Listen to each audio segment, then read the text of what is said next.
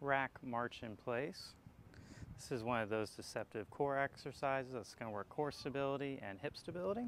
What you're going to do is you're going to either clean the bell to the rack position, or you can use two hands to safely bring it to the rack position.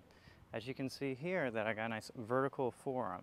My wrist isn't kinked this way or kinked this way, that everything is nice and stacked, knuckles to the ceiling. From this position here, I'm going to brace my abs, and I'm going to do knees up, toes up while staying in place and trying to stay nice and rigid.